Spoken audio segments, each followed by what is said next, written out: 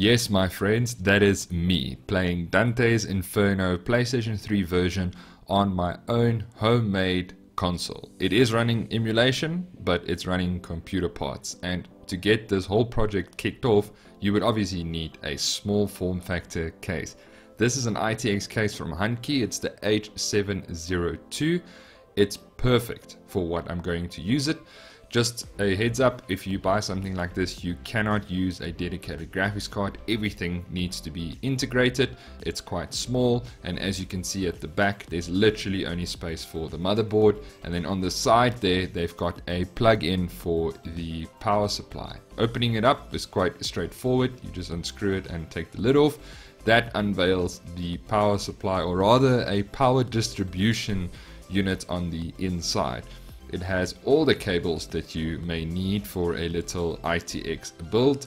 One thing to mention is that it only has a 20-pin connector for the motherboard, which should be fine. It's got 4-pin for the CPU. It's got a SATA for a SSD, and there's the 20-pin instead of 24-pin. I've tested it, it works. You can just plug it into the motherboard. It looks strange because it looks like there's some plugs missing, but it does actually work, so you don't have to worry about that.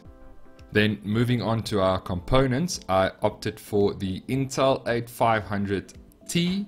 This is a Coffee Lake CPU. It's got very low TDP wattage of 35 watts, and that is super important. I've also went for the Gigabyte H310N 2 little ITX motherboard with two 4GB sticks of memory. As you can see, this board is basically smaller than my hand. Installing it was super straightforward. The board slipped in. It actually looked massive in the case because it really fills up the space.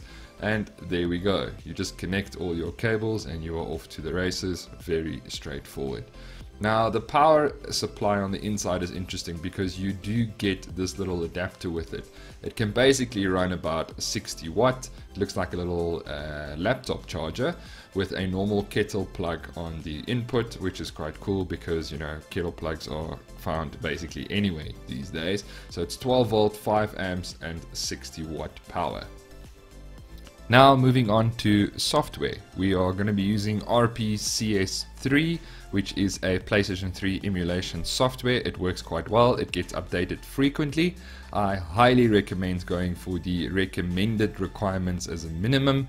The emulation is quite system intensive and you will struggle if you go for, let's say, the minimum system requirements, and I highly recommend the Vulkan API, or to get a GPU that supports Vulkan API.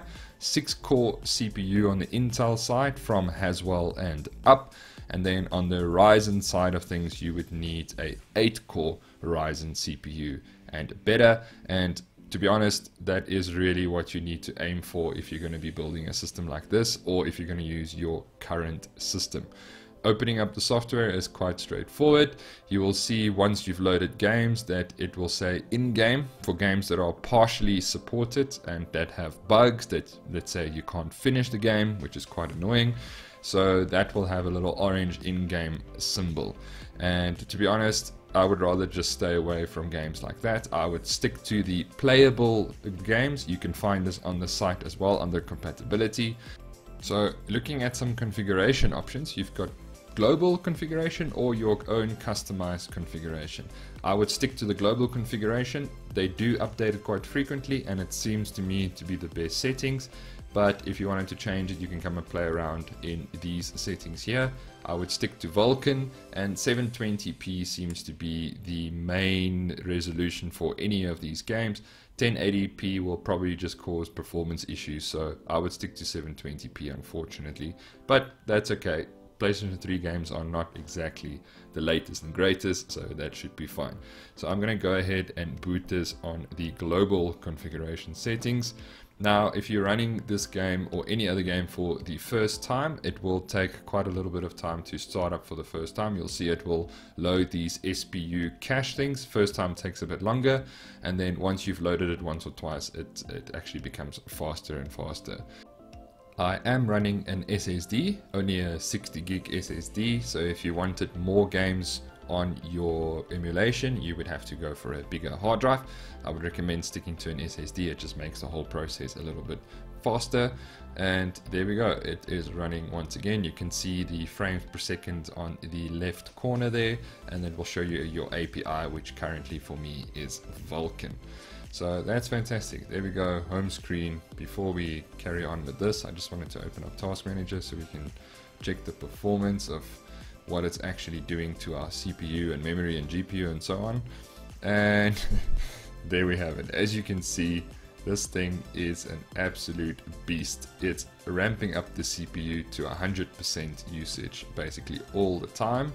The memory seems to be okay, but that CPU is just hitting about 3 gigahertz, all 6 cores running 100% utilization, which is crazy if you think about it. Like, what PC game will drive a CPU to this extent? Again, remember, PlayStation 3 games are not recent, but that's the cost of emulation, I suppose. And then memory is sitting at about 4 gig, 4.5 gig or so, which is not too bad. You can get away with 4 gig, I suppose. And then the onboard GPU is sitting at 100% utilization. So yeah, that is a little bit worrying, but I suppose you would rather let the system use all the resources available instead of just chilling and going overkill with your build.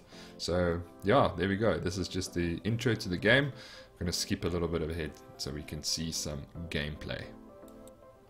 I must say, the whole experience is very, very smooth. I have the controller that is vibrating in my hand because of the dual shock that enables, and it must get that signal from the emulation, which is great. So every time one of these flaming rocks or boulders or whatever hit the ground, I can feel it, I can feel the impact, which is great.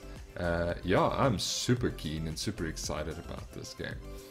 Never played it before, so this would be my opportunity to play it. I'm not sure if there's a PC port for it, but it's great to know that I can play some PlayStation 3 games on my computer using some emulation. And I took it a step further and I built a dedicated machine to run these emulations. So I'm quite excited. I can't wait to play this game even more. It's going to be great. This project was definitely a success, and I recommend giving it a try. If you have some spare hardware lying around, or you want to pick up some cheap Ryzen CPUs, maybe generation 1 or so, or yeah, any CPU. I got this for quite cheap as a complete build, so quite stoked and happy. This is something I can take with me wherever I go. There you have it, the PC turned PlayStation 3 by the help of emulation, and yes, it can run in full screen and audio does work brilliantly, so give it a try. And if you've liked this video, hit the like button, subscribe so you don't miss any of the future videos, and I will see you guys next time. Yes, I know that is an Xbox controller, grew up with PlayStation, I know exactly where all the buttons go. Cheers guys, see you next time.